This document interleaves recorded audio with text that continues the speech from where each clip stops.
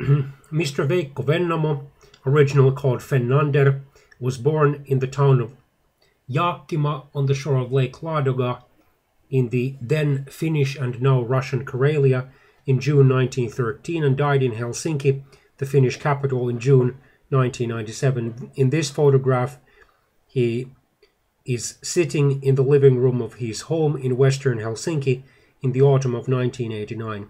He was a centrist and later populist Finnish politician. He originally belonged to the Agrarian League, serving even as assistant finance minister in the mid-1950s, but around 1958 he got into a dispute with agrarian leaders, including the longest-serving Finnish president, Mr. Urho Kekkonen. He quit the agrarians and founded the Finnish Small Peasants Party in 1959. Its name became the Finnish Rural Party in the late 1960s. He was known as one of the loudest and most prominent critics of President Kekkonen. He criticized Kekkonen for, in his opinion, giving in too much Finnish autonomy and independence to the Soviet Union, and for promoting too much leftism and anti-patriotism. He also criticized the center-left governments of the 1960s and 1970s for worsening the living conditions of small farmers and poor workers, for example by favoring the big cities at the expense of the rural towns and by abolishing small schools and grocery stores.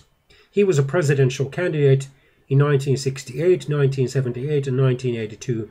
By far his best performance came in the 1968 presidential election when he got 11% of the votes.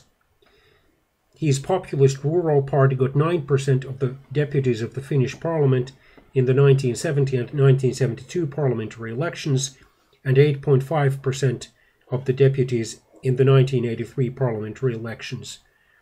He served in the Finnish parliament from 1945 to 1962, and from 1966 to 1987 he retired voluntarily.